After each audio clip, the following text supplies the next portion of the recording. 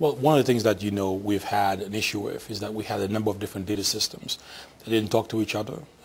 So lots of information being coming from different sources without the integration we're looking for. So it was hard to make decisions because some of the legacy systems had biographical information, some had achievement data, some had state data, some were locally developed by schools, etc. So this warehouse actually is bringing together all of that into one platform, one place where you can begin to really create the kinds of intersections you're looking for.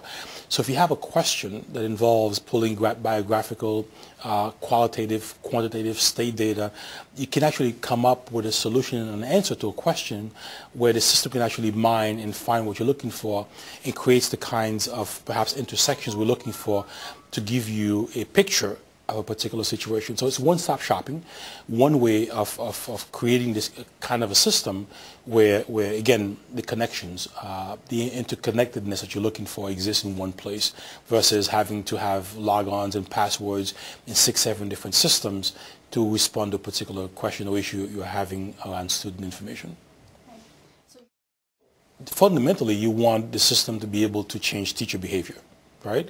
So when you look at when people are teaching and they need to adjust, if you go back to the whole adage of you teach, you assess, you adjust. And how do you adjust? You adjust based on good information.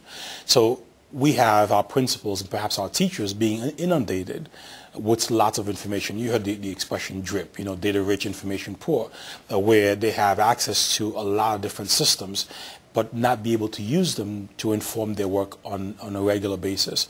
So this provides them the kinds of timely or on-time information they need to make decisions about what needs to happen perhaps tomorrow.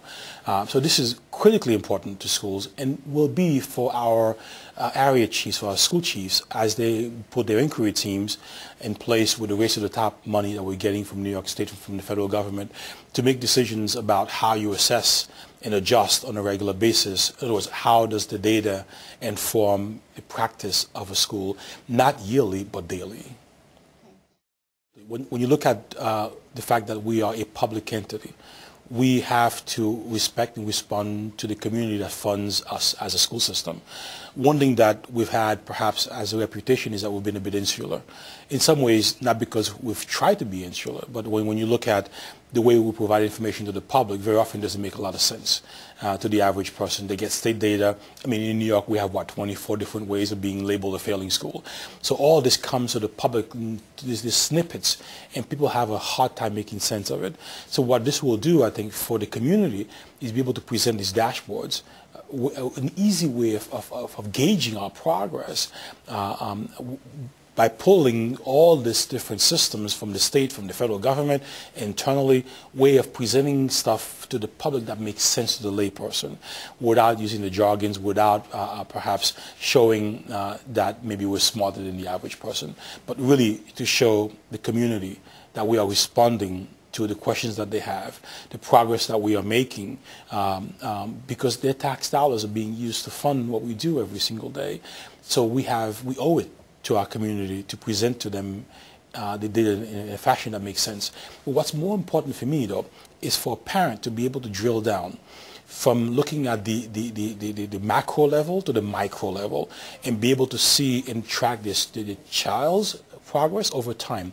So imagine the power behind being able to see how your child did in kindergarten, first, second, third, fourth, fifth, sixth, seventh, eighth, ninth, 10th, 11th, 12th grade, from attendance to literacy, and track the progress, whether it's qualitative or quantitative, over time. So a parent really having real-time access to the child's information so they can advocate appropriately and support the teacher in the classroom to making sure the child is being successful.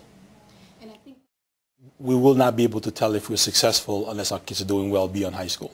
Right now, we track only K-12 or perhaps 3-12, but we know that we are graduating students out of high school who are not prepared for what comes after high school. We know that many of our students go on to college and are not successful. The data, unfortunately, right now is anecdotal. So, but having a system that can track students 2 years beyond high school, even perhaps interfacing with the National Student Data Clearinghouse, so to know what the persistence is of our children when they leave us, that really is a measure of success. How well they are doing beyond the walls of our schools after they leave us. If we build that kind of capacity and they can sustain their achievement and their success 2 years beyond the secondary school level, then we know we're doing a good job.